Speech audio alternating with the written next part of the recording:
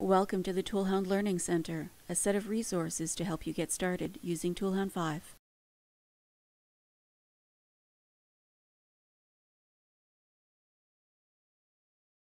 Okay, tips and tricks. This is our last official section module for this afternoon before our wrap-up. This is going to be kind of free and loose. I'm going to go through a whole bunch of tips and tricks using ToolHound. You don't have to follow along. This isn't going to be a hands-on lecture kind of thingy. It's the only one. I'm just going to quickly run through a bunch of things. Some of these things we've already seen over the last couple of days, so I might be going over things a second time because some people poached my content. Not that I'm bitter, but it's okay. Some of these things are handy, some of these things will be of no use to you, but they are interesting and it might give me an opportunity to throw more stuff your way. So let's have a look. The different things we're going to look at in this tips and tricks section include using the parts catalog, being more productive with grids, streamlining recurring jobs. So anybody is using requisitions and they're not expecting the people in the field to fill out those requisitions for them, this might be handy. Quickly adding several of the same item. Increasing visibility for auto returns that we didn't discuss explicitly, but we have covered. Also tracking off-site repairs.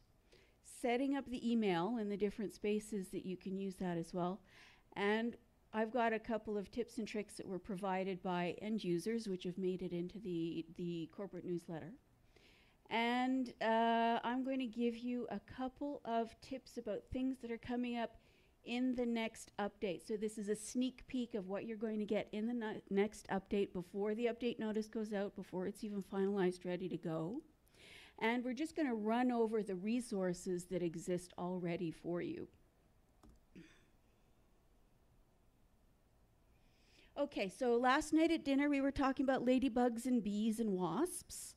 Wendell?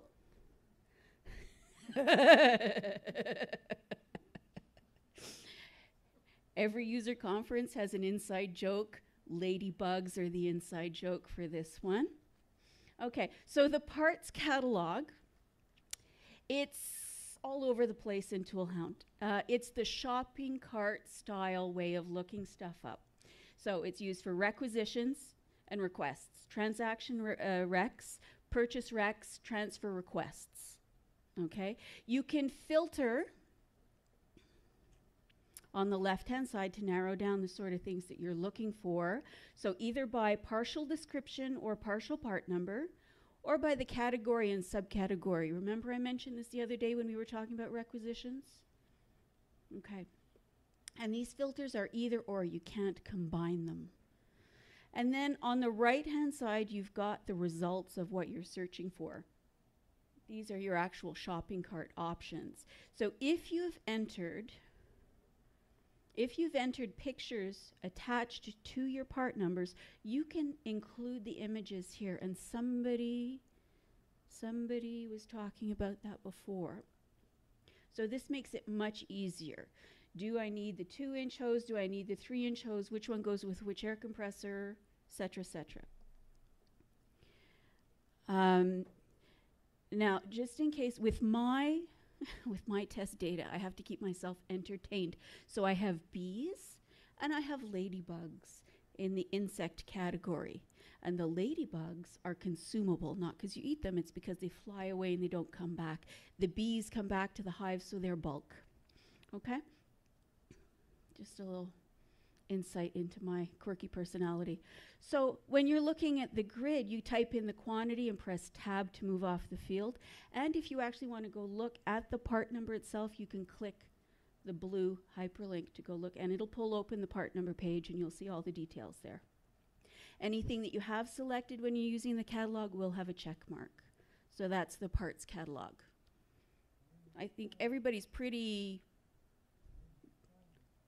Where do we find the parts catalog? As I said, that's for all the requisitions. Transaction requisitions, purchase requisitions, and transfer requests. So it's under the create. When you go over to create and you fill in the general information, and then you go to the catalog tab. That's where you find it.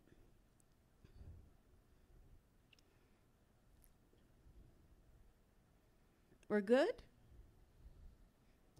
Okay, grids. I've mentioned this in passing a couple of times. There are several tools that you can use to optimize your use of grids. All changes to grids are temporary.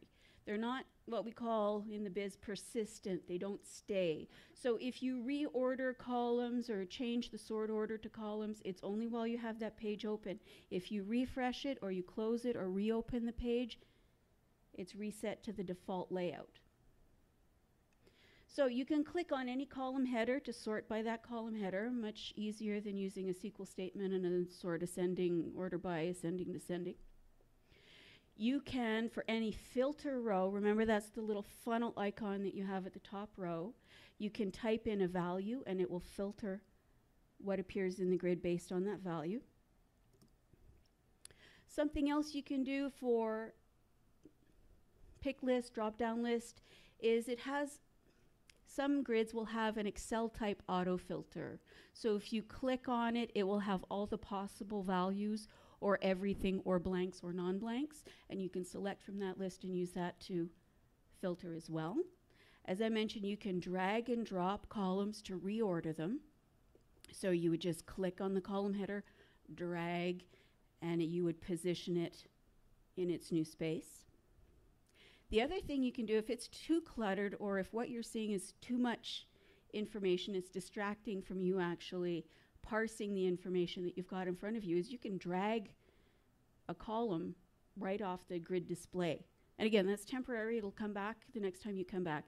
So you click the column header and just kind of flick it off through the top. Everybody's good with working with grids? Okay. Now here's the fun stuff. Remember yesterday in the basics we were looking at doing requisitions, transaction requisitions, okay, and it was the Quentin Formaggio, and he was requesting his stuff, and then we went to the catalog and we selected everything. Okay. How many people here have the same sort of job or shutdown that happens regularly? Hands up. Altex? Shell? Anybody else? Oh, Leona, yeah. Okay, I suspect SMFI will have that situation as well. Okay, so if, especially if you have project managers who are planning out, or your foremen who are planning out these jobs ahead of time, what they can do, if they can't be bothered, you don't have sufficient users, or you want to maintain more control, you can just feed them a list of parts from ToolHound, part number description, in an Excel spreadsheet, and give them a third column, quantity. And they'll tell you how many they want of each part number. Then you can delete the description column, save that file as an CSV, and you can actually import that right into the requisition. So if you look at the left-hand side here, you'll see what the spreadsheet will look like. 2 columns, part no, quantity. Really easy. It gets saved as a CSV, and then when you're creating your requisition, you fill the information out on the General tab. When you come over to the Details tab, you simply click on the Upload arrow and specify that file name. And it sucks everything in there, and all you have to do is review it and save it. And it generates your requisition for you. So no using the catalog, no entering part numbers. This is a mini import. Can you save them right in ToolHound? Is it ready to go? Or do you always have to upload? You always have to upload it. Yeah. You can absolutely save that template, but you're going to save it in Excel. It's not something that's available in ToolHound. Yeah, and it's 2 columns. Part really, it's part no, PARTNO, and quantity, QUANTIO. Yeah, it's been a long 2 days. So that's all you need. What you could do is, let's say, for example, take your inventory master, spit it out to Excel, delete all the extra columns, send the remaining spreadsheet off to your project manager or your superintendent or your foreman. He does what he wants and sends it back to you. You import it. Delete the description column and import it. You can then save that spreadsheet for the next job.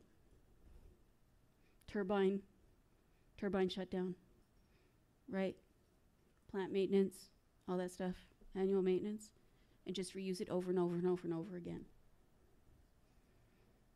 Any questions about using that requisition import? No? Okay. Next up, adding multiple items. Yeah, Gary pinched this one off me, but that's okay because it's really useful. When you want to add multiples of the same thing, to do it quickly, we're all busy people. If you're not using the scanner, look up the part number. This is for serialized items. Look up the part number, go to the Items tab, click Add Items, pops open the serialized items page, type in the primary ID, your stocking point. Status is what? When you're creating a new serialized item, what's your status? In stock. That was Catherine. Heads up, Catherine. I'm getting better at this. Haven't killed anybody for 2 conferences.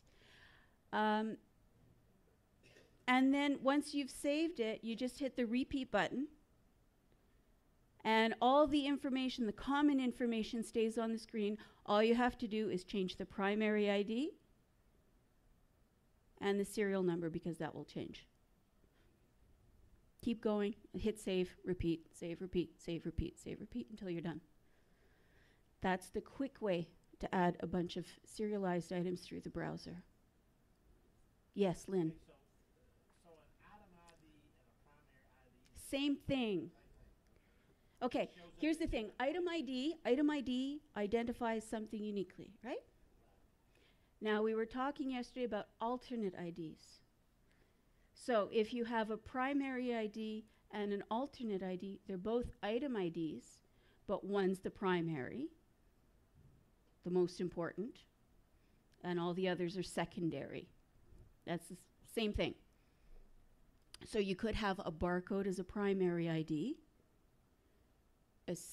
maybe a serial number or an etched number as an alternate ID, but they're both item IDs because they ID or identify an item, a unique piece of inventory, a tool or a piece of equipment. So a scan could be either one, a primary ID or an item ID. Sorry, run that by me again. A scan, so a barcode. Yep. That can be either one. It can be an item ID or a primary ID. Well, primary or alternate. Yeah, absolutely. If you have etched numbers and you want to see that, because the primary one is the one that appears on all the reports. So regardless of what you scan, that's the one that's going to appear on the thing. So if you want to keep your etched number as your primary ID, you can absolutely do that. Remember, we were talking at break how a license plate is like a barcode for a vehicle, right? Everybody gets that concept, a license plate, barcode, same thing. You have the serial number for the tool, the VIN for the vehicle. If you back into a poll, you go out and you get another license plate. The number is going to be different. You just slap it on the car. Same with a barcode on a tool. If the barcode gets damaged, you just slap another barcode on it. Okay? So if the serial number or the etch number or the VIN was an alternate ID for that vehicle, you can look it up by that, and what will pop up is your barcode. You can do that opposite. You can have the barcode as the secondary or alternate ID and your VIN as the primary ID. 6 of one, half a dozen of another. But most frequently, people put the barcode as the primary. multiple items. Auto returns. Does anybody remember early yesterday morning, it was so long ago, when we were looking at the location settings and we were talking about highlighting auto returns? So items that were, let's say, Robin took out a backhoe because she's doing some gardening over the weekend. Robin has a backhoe and Tamara brings it back.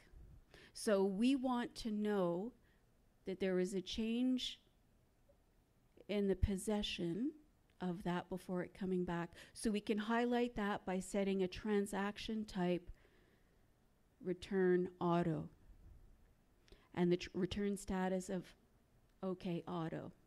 So we talked about it, but this screenshot down here shows you what actually happens.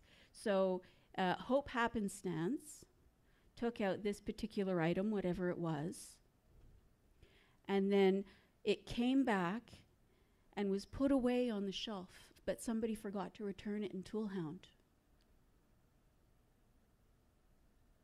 And then somebody else came along, Grant Simpson came along and took that same item, how much longer? That was 3 days later. So when Grant took that item, it did the return auto under Hope's name and continued on with the issue. So that's that second option, allow reissue and auto return of serialized items.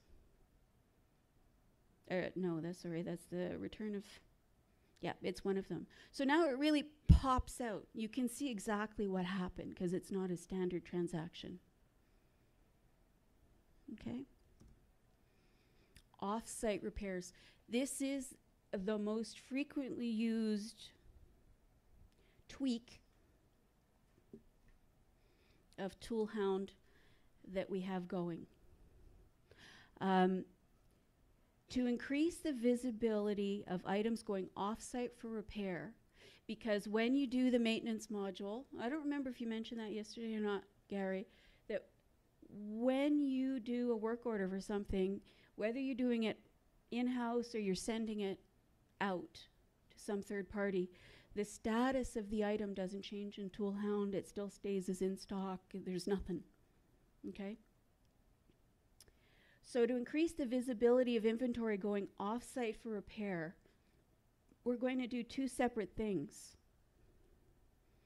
We're going to create an employer that's called off-site repair, and then we're going to create every third-party repair house or repair shop that we're sending it out to as a personnel record. The reason we're doing it this way, why don't we just create non-stocking locations as our third-party vendors? Because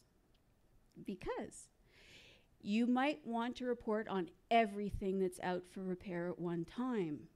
That way you can filter for the employer off-site repair. Otherwise, you're going to, if you use a non-stocking point, you're going to have to say, is it this one or this one or this one or this one? And then you're getting into those complex, compound criteria that you're going to need to either create manually each time or save them. And you're going to have a whole bunch of lines. And every time you add a new third-party repair, you're going to have to create a new, update your criteria. Really not an effective use of your time, and it's a lot of maintenance going forward, and if you forget, it becomes a mess. So if you create an employer as off-site repair for, and then each vendor as a personnel record, you have the opportunity to then pull a report for the issues just for one third-party vendor or for everything that's out for repair. Okay, so the second part of this little customization tweak is to create those transaction types that we were looking at yesterday morning, out for repair and return from repair. So if you can see this teeny weeny little screenshot here, we have something that was returned by Hope Happenstance, and then we sent it out for repair instead of a plain old issue. We've got out for repair to HWJ Calibrations. HWJ Calibrations is a personnel record under the off-site repair employer. And that went out April 7th, and it came back, returned from repair, from HWJ Calibrations, and then the same day I turned around and I issued it out to Tori Fleming. Okay, then anything that's currently out for repair, again, it's very small, but if I filter for the employer name off-site repair, I get everything that's issued out to Acklins and to Buzz Electrical, all on one report. Everybody's really quiet. Does that mean the wheels are turning, or does that mean that I lost you? The dates are kind of off, aren't they? Well, yeah, the dates, yes. So if you did a wrong date in there, ToolHound would not pick that up? Well, how's ToolHound supposed to know? I don't know. What do you mean a wrong date? Whenever you do a transaction, it just automatically pops up today's date, and most of us are not in a time warp. We tend to, the vast majority of the time, we're doing stuff right now. We're living in the moment. Right?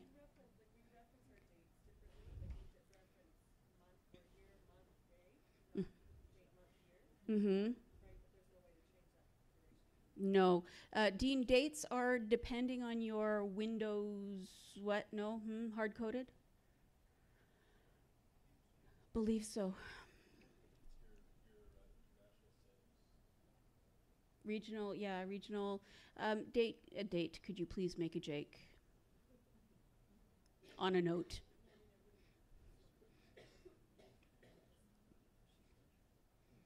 Yeah. But this one, I mean, whenever I bring this up in trainings, everybody, oh yeah, like this. If stuff is going off-site, it really separates it out from the regular issue return. Or even if it's not going off-site for a repair, if you've got a third party that's doing all your calibrations, like either if you're not doing your torque wrenches in-house or you're doing load testing on your chain falls, any of that stuff, use this same system.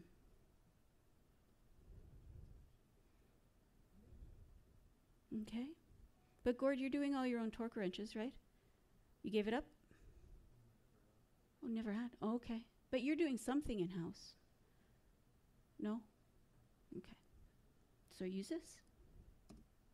Okay. Email setup. We've mentioned this and mentioned this and mentioned this and mentioned this. Email setup. Now, ToolHound comes with the ability to send emails, some semi-automatically, others depending on what you want to do. But if you're on cloud, the background stuff is already done for you. Don't worry about it. The only thing you have to worry about is setting up email addresses on personnel records and your user records. Okay? If you're not on cloud, you need to make friends with your IT personnel. If you haven't already brought them cookies, brownies, or muffins, all IT personnel like those items, unless they're gluten intolerant, then bring them Skittles. So what you have to do is configure in the background your SMTP information. There's a document on the website that explains how to do that. And it does require a valid email address to send from. It won't receive any information, but it has to be an email address that is set up in your own internal system that will do the sending. And it will send in two directions. It will send to us certain things, and it will send to your own people certain things. So the things it will send to us are submit a bug, suggest a feature, and then to your people, notifications, and it will email the tools out from the personnel transaction history, which I mentioned in passing. Okay? So submit a bug, suggest a feature. It's under I know Jody knows this one. He can do it in his sleep. So it's under help, submit a bug. Okay, and as long as you've had it configured, you don't have to jump out to your email system to send us, i.e. support@toolhound.com, an email about a problem you're having. You just fill in your name, your email address, company. We already know what version you're running. And then you just put in a description of whatever the bug may be. And then down at the bottom, click submit. If you do not submit an email address, enter an email address, it will not allow you to send, because how are we supposed to get back to you? Suggest a feature improvement works exactly the same way. Okay, and that comes to everyone in the support department. The other two that I mentioned are the notifications. Gary went over notifications pretty intensively yesterday morning, but I'm just going to come back and have a quick look under personnel. Now let's go looking for, oh, Quentin. I like to pick on Quentin, 858. And if I look at the transaction history tab, he has one item out. We know it's out because it's highlighted in yellow.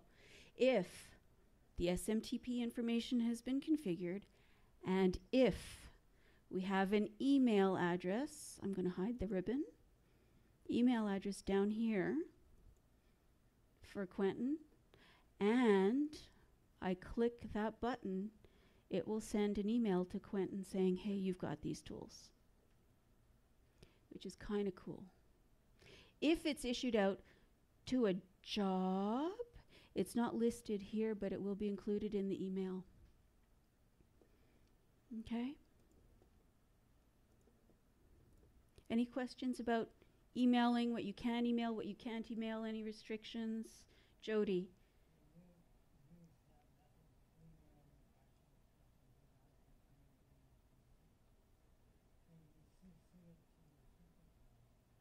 The question was, if you're using the tools out from the personnel transaction history tab, can you CC it to the supervisor? No, it's automatic. No. There is no CC available. It just goes straight to that one individual. Yeah. Nope.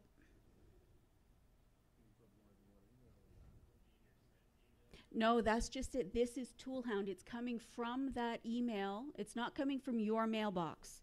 It doesn't have anything to do with your mailbox. It comes from whatever that email address was that was configured in the configuration file for ToolHound.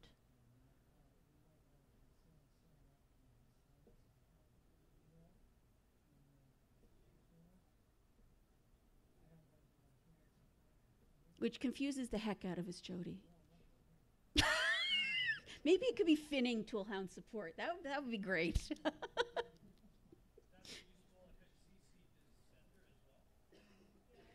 Yeah, CC the sender. But then the sender is going to be whoever is logged in. If it's just you. But if we've got 37 people sharing a login, what address are we going to use? So that's a maybe. Jake? CC user? Okay. Any other questions about the email setup? Well, here's a question. What would you like to see it do? No? We're going to let that one percolate a bit? Would you be able to add more than one person to the CC function? I don't know. Anything's possible if you throw enough money at it, Catherine. Maybe. Right, because if I was sending something out to one of my superintendents, I'd want to make sure that I myself get a copy of the email, but as well as my manager. So that he knows that that superintendent's been notified, and it also creates a chain of, I don't know, not responsibility, but accountability, I guess. Right, if the superintendent knows that So you would want a configurable list of email addresses to send, to be copied on a send of a tools out. Yeah, or not, maybe not the tools out, but maybe for more for the maintenance side of things. So the notifications. When I, so that, Well, you can do that now. Yeah, for notifications, remember Gary showed you that you have the users that you can add, and also in that email, there's an email field, and you can put in multiple email addresses separated by something or other, comma, semicolon, comma. Okay, down in this field down here. it's just for the tools out one that you can't add. Right, right.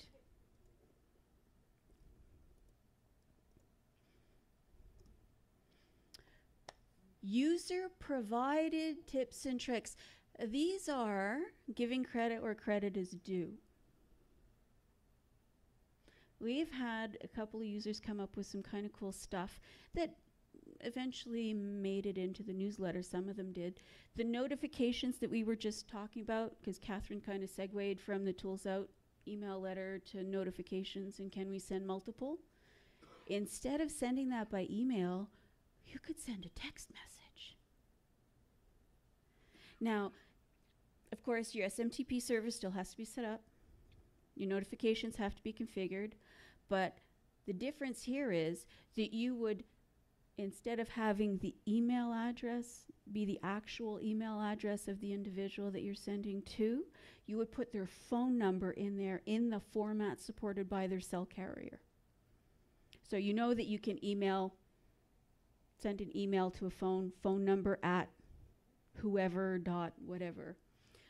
So here's a list, and this page again is in your proceedings, your content slide presentations. www.nopage.net/smtp.htm. So it was Will Frizy from Daniel O'Connell Sons. He's the inside joke story from the last user conference. He's quite the dancer. And he brought that up. He actually started doing that. So this one is like the heavens open and the angels sang when I got this email. There is a Chrome extension that will allow you to run Silverlight. This is amazing. Everybody's been really upset that Chrome is no longer supporting Silverlight. This is your workaround. It's called IETab. And you can look for it in the Chrome extension store. And once you add the extension, you go to options, configure your ToolHound website, and you can run it in Chrome. Life is wonderful. And that was Amy Curtis from Jacobs Global. Yes, please send her a text message, Lynn. She doesn't know she's famous? She's the one that sent me the email. And as I said, like the heavens opened, the angels sang. I've been very sad about the whole Chrome situation. Lots of people have. Okay, things to look out for in the next update, which are really pretty cool. There is, just like Brown, FedEx, you can now capture signatures on the scanner for stuff that's already been issued out, or any sort of transaction receipt. So whether it's an issue or return, if you have the transaction number on the scanner, you can actually go and get a signature. So let's say you issue out of your main tool crib or your warehouse, and you're issuing it out, but it gets on a truck. And maybe you have a driver that goes out to site, and he's got his little scanner in batch mode, his Dolphin 9090X, and he gets to the site. You've already done the issue. You've printed it off and sent it with the driver as a packing slip. You get to the job, he takes his 9090X out, he says, here's your stuff, sign, it's transaction number 1742, sign here. Guy signs, driver comes back. The other part of this is you can now print those signatures on the transaction receipt, effective with the next update. This is something that we've wanted to do for years, and we're finally doing it. And Robin is she's looking excited in the back, but I think she's more excited about how excited I am about this. Printing of the signatures. I don't know how many people have asked for the printing of the Gary, how many people have asked you to print signatures on the transaction receipt? None? People only ask me for this sort of stuff. Okay, so I've had, I don't know, easily 20, 30 requests for this over the last several years. So that's very cool. The other one that I found very cool, Gary mentioned it before, we brought out in the last update in 0816, the inventory barcodes support Avery 5160. Now the personnel barcodes support Avery 5160 as well. So all the barcodes, job cost codes, except job cost codes, now support the Avery 5160 label format. Yes. The other biggie is reassign assets now has filters for job, sub-job, and cost code filters. Robin is going from ear to ear on this one. Yes, when you're reassigning from one job to the next job, from one individual to the other individual, you can filter what that individual has out, or entity has out, by the job and sub-job. Currently, if you use reassign assets, even if you select a job and sub-job, it's still going to list everything that's there, regardless of what job and sub-job you issue you've specified. So now it's actually going to filter by it. Watch your update notice for a full description of how this works. If you are new, if I don't have your email address, if you don't remember having gotten an update notice in the past, ping me, email me so that I can make sure I add you to the update notice distribution list, okay? And watch for the next update notice. Any questions about those 4 things? It's like the small things that get me really excited. When was the last update? August 16th.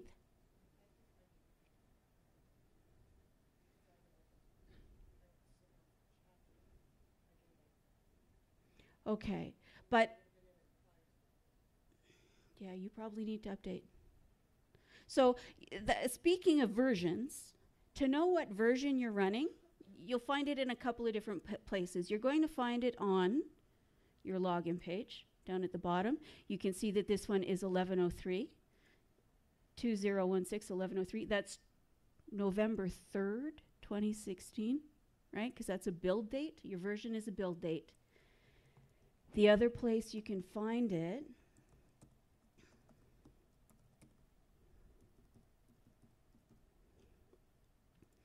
is on your status bar under the ribbon. And the status bar gives you the name of the user that's logged in, your organization name, all that stuff. But you've also got your build number there, your version there. The third place you can find it is under help. Finally, a reason that somebody's going to look at the help menu. And then go under about. And if you scroll down to the bottom, second to last line is going to give you your version number.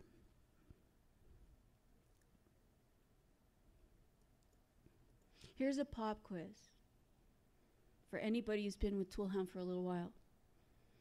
What's the first thing you do after an update has been applied if something's hinky? Nope. Clear your cache. And what's the gotcha with clearing your cache, Wendell? Make sure preserve favorites is not checked, because otherwise it's just an exercise in futility.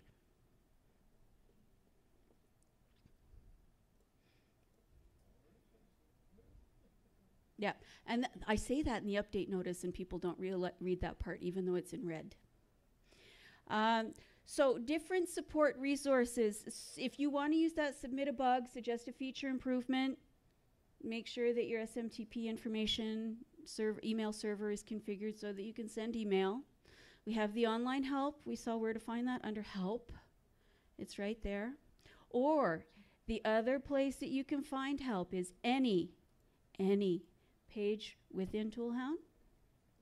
On the toolbar, over here where we've got the at +++ green means go, yeah, you have a question mark there.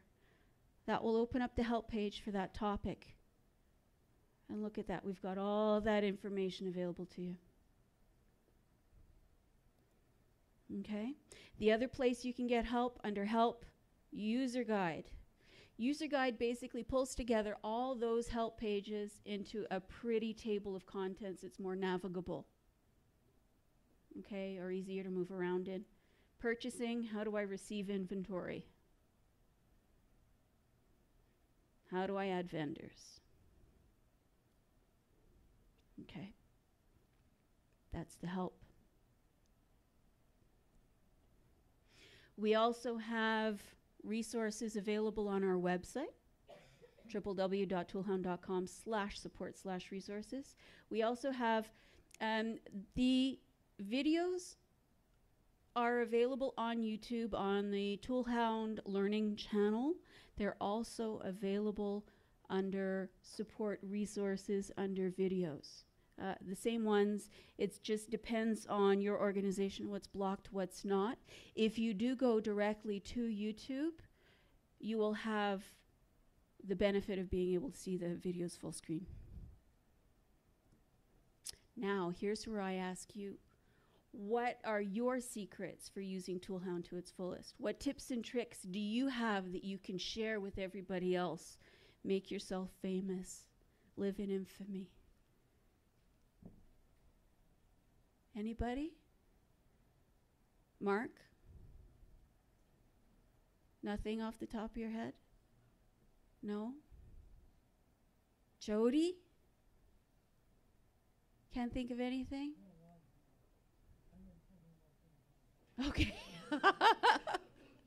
Leona, yeah, what could, what? I don't know if it applies to anybody else's situation, but using alternate IDs, I often have a class signing out equipment and the instructor comes into my room and grabs the cell phone that I signed out and says, I got the cell phone, and runs out. Instead of trying to remember that barcode number all the time to enter it in form, this alternate ID actually. The phone number? No, just cell phone. Oh, there's only one. Okay, just cell. Okay, but if you had multiple cell phones, you could put the phone number as the alternate ID. Yeah. I have lots of things, and first aid kit and things like that. They have a barcode for it. So you're taking advantage of the alternate ID. Absolutely. Mm-hmm. We keep track of our fuel cards. Oh, fuel cards, that's a biggie. Yeah. What system are you, how do you implement that? Because I know a lot of people, that's an issue for them. I just make a part number called fuel cards 2016, which will be the expiry date. Right, So if they're going to expire in 2019, then I'll put fuel cards 2019. right, Each barcode or ToolHound number is the actual card number. right. You can make it whatever you want. Yep. And then I'll issue the card to the person that has it. Okay. Something comes up in accounting, they say, hey, somebody bought a pack of smokes on fuel card number. I can see who's got that card. 'Cause a lot of our cards don't stay with one person. Right. Go with the truck and hey, I need a fuel card. So now he's got a truck and he's got a fuel card. It lets us track it. Okay, so the part number is card plus the expiry year. Okay, when that card expires, you make sure they're all returned and you make all the serialized items, which is the actual cards, inactive, and then you make the part number inactive as well. Great. Because there's a bunch of different expiry dates that we have. We have some that expire in 2017, then some that expire in 2019. Right, and it's not all the same month either. No, so they're each with the expiry date go in that part name. Right. And some of them different vendors, so I might say Shell fuel cards and Esso fuel cards. Fantastic. Yeah, yeah, that's good. Mm-hmm. Anybody else? Jackie? No? Sorry? Brain is sore. Wendell, you have to have some sort of special tip or trick for ToolHound. You have to. You've seen it from both sides now. No? Okay. Control L, what's Control L? It does search, so you don't have to stupid spyglass. What did I say? Control L, really? Control L. Well, there you go. I learned something. Control L is search instead of clicking the magnifying glass, the lookup. Oh yeah, with Silverlight, Control C, Control V. Yeah, that is your friend, because there is no right click copy, right click paste. Jody, you thought something up?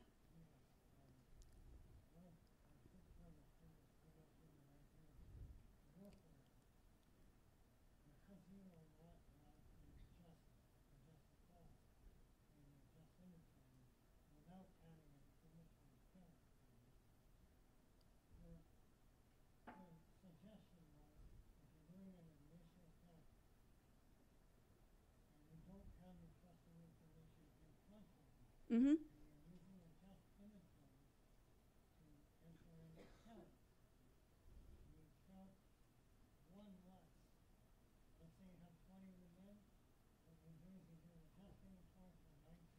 Right.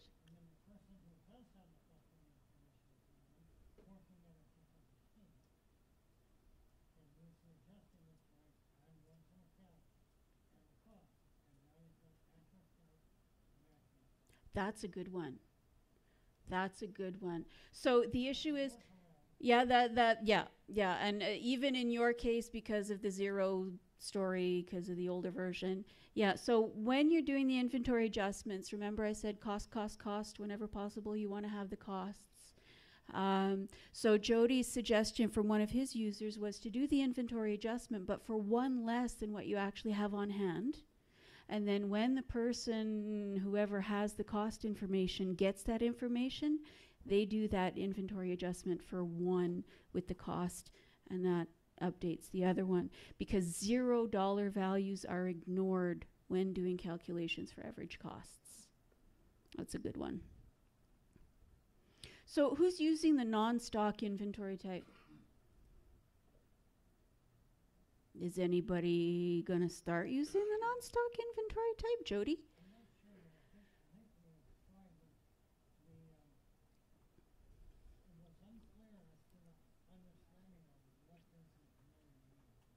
All it does is to, yeah, right. Do you have a better understanding now of its use?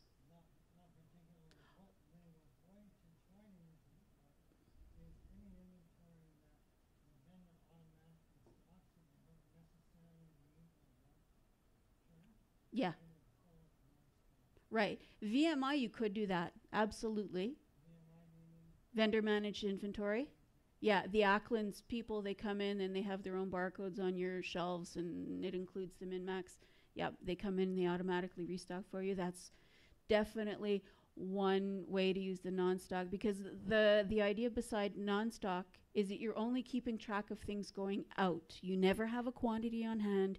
You never have to do inventory adjustments. It's not serialized inventory. So it can be either stuff that you're never going to count, or virtual items like we used for the rental. We have a part number for that. Or if you have bags of rags or things like that, loose bolts, any of that sort of thing, that you're never ever going to count the quantities that you have on the shelf, but you want to make sure, keep track of them going out. And Gary, I believe you had another suggestion for non-stock?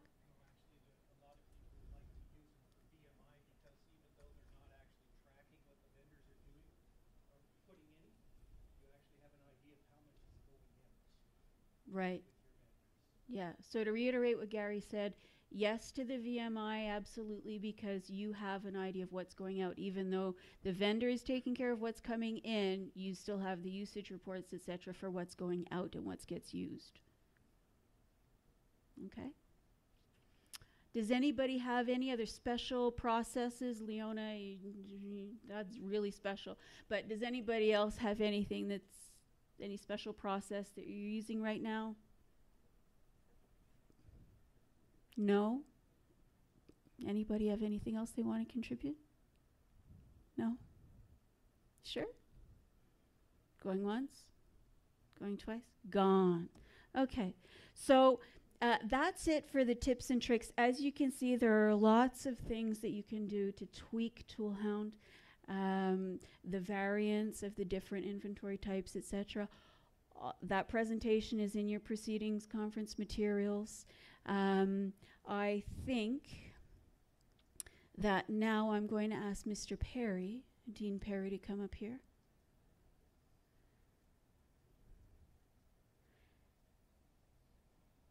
And this will be the end of my session.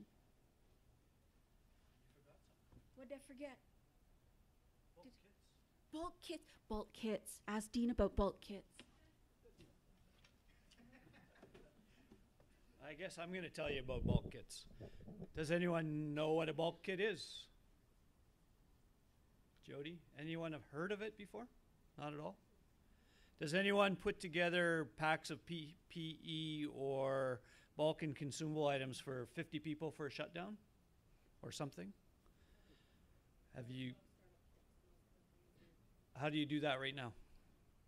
We have like an Excel sheet. How do you get it into ToolHound? I don't know, I'm not using ToolHound yet. Okay.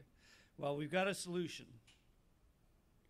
And it's another one of these unadvertised features. It is probably documented somewhere. But I'm going to tell you what it is. So, has everyone heard of serialized kits? I know you have, yeah. Well, this is a kit that you can put together. It doesn't take as much maintenance work as a serialized kit because you don't have to really work too hard at keeping them. And they dissolve as soon as you issue them out. So, for example, if we have a PPE kit that has a hard hat, some gloves, some glasses, whatever, you've got 50 men coming on the site and you got to issue all these out. The easy way to do that, instead of scanning the 7 different items to each person, is you create these bulk kits. And it's as simple as creating a part number. So we'll just call it a bulk kit.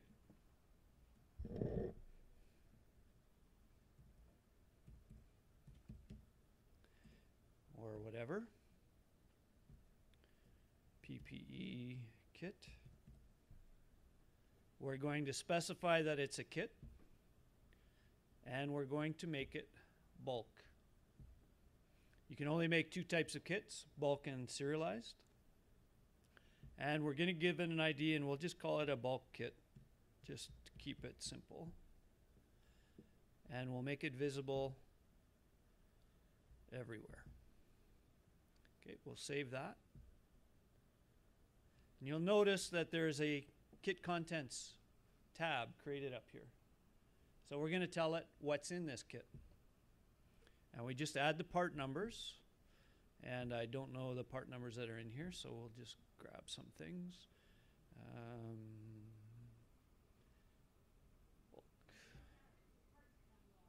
It's a part catalog that has nothing in it. Okay, so we'll do some simple things. We'll take a hammer and a screwdriver. This isn't PPE, but this is what we have. And a chipping hammer. So we've added 3 of these items in the kit. And we can say, well, they need 2 hammers. So we'll change that to 2. So all these items should be Bulk or consumable. You can't add any serialized items. And if we look back at that list, there probably wasn't any serialized items on that list. And we save it. So now we've defined the kit. To build these actual kits, we physically go out and we build 7 of them. And to tell ToolHound that we have 7 of them, we do a simple inventory adjustment. So we go to Adjust Inventory. We hit the plus, yay, hey, whatever that is.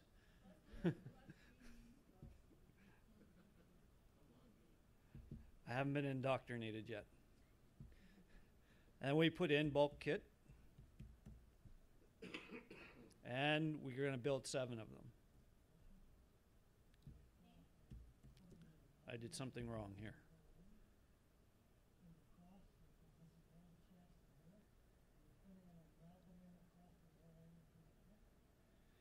When we issue the kits, it's the contents of the kit that get issued with their associated cost.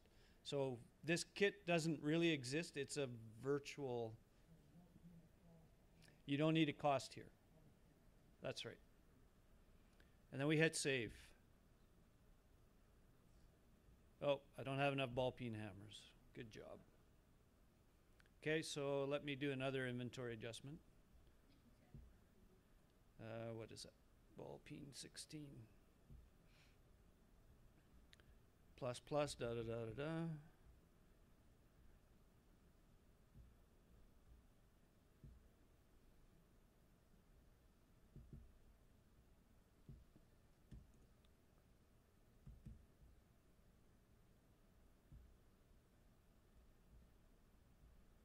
No.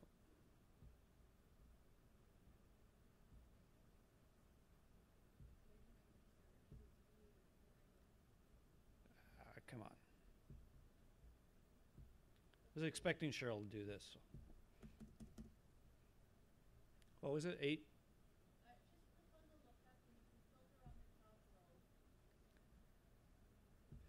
I never used ToolHound, so I don't know what's going on.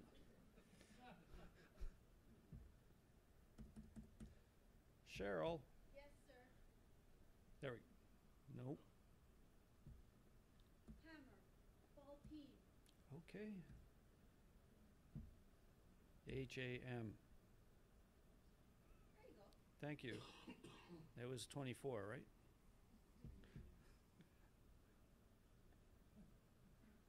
Okay, we'll put 10 in stock. And new.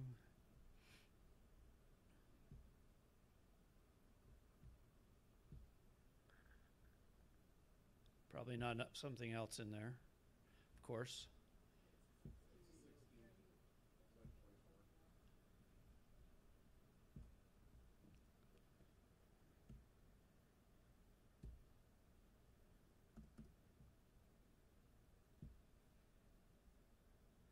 Oh my.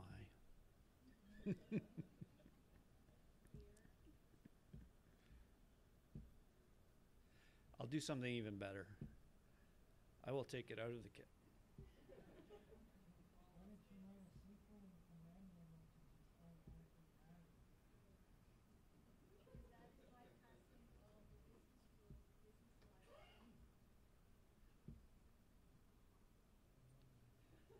I knew that too. Okay, so we're assuming that there's none of these in there either, which kind of defeats the purpose of the kit, but for our example.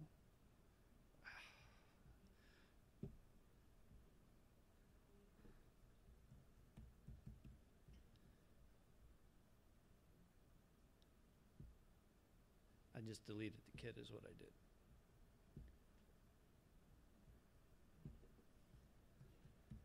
Okay, so now you're going to have to just take my word for it, I think. Okay, I'll explain it instead of show it to you. So we're going to do the inventory adjustment for the 7 items. It'll put 7 of those kits on hand and remove the contents that are in those 7 kits and allocate them to in kit on the location tab. So it'll show that there are 7 times however many are in that kit, in the kit, and not on your hand anymore, quantity on hand. When you go to issue that kit, it will issue the contents of the kit, and then the kit will disappear. So then what you've really done is just issued those 7 items that are in those 7 kits. So it's something that we haven't really advertised too much, but if you have bulk kits that are going out, especially for a shutdown or something with large volumes, use the bulk kit feature.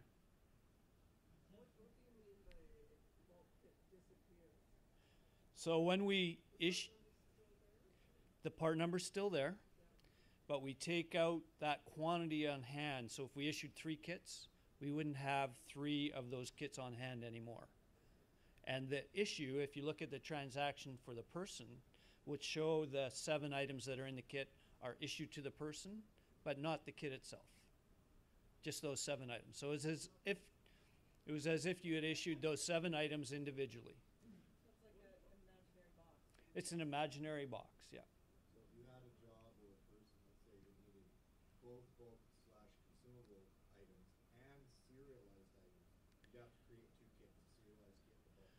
In that case, you might just, You could do that, or you could just use the serialized kit, because the serialized kit can also have bulk and serialized items in it, or consumable items as well. Or you could, in my case, I would issue a bulk kit and then scan a couple of things that have the serialized. Yeah, that's the other way of doing it too. Can we create that serialized kit without serialized items attached to it? Let's say you're just saying it's the part number, but you won't know the actual serialized item until such time as you hand it to the person? No. In that case, you would just hand them that thing and scan it instead of building the kit. Does that work on a transfer? That does not work on a transfer. Okay, so I thought I'd throw that in there. I'm sorry I couldn't demonstrate it. I'm, you know, like Bill Gates, everything blows up when you do a demo. We probably could. Make a note. Kits on transfer, bulk kits. Yeah.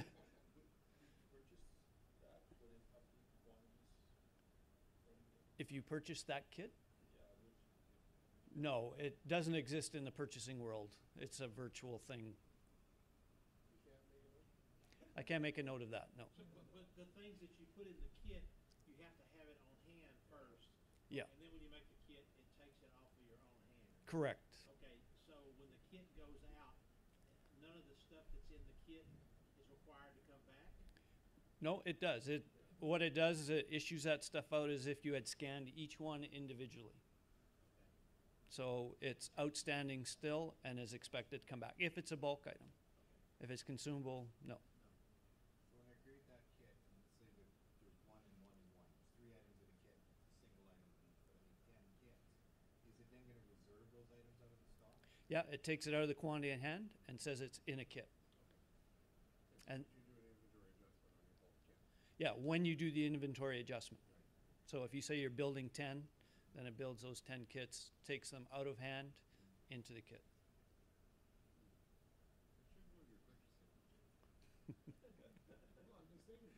Yeah.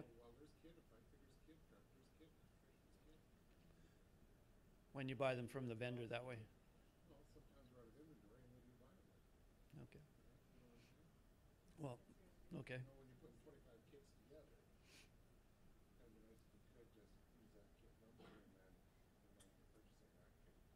Yeah, makes sense.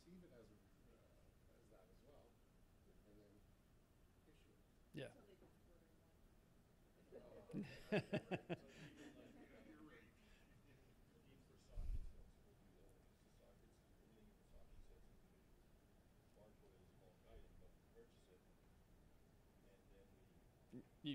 You make each item separate, yeah. Some things to think about, being able to purchase a bulk kit. I have my doubts, but we'll look at it and see what we can do. So a serialized kit could be, when you buy a DeWalt grill that's got 2 batteries and a charger in it, those could be 4 different items in a kit Yes. that you would try. Yep. So serialized item can have serialized items.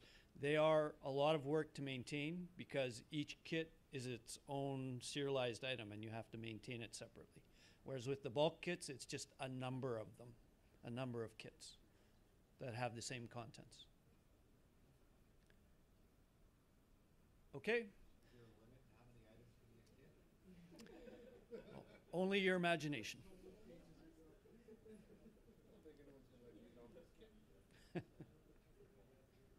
Okay, so that is bulk kits.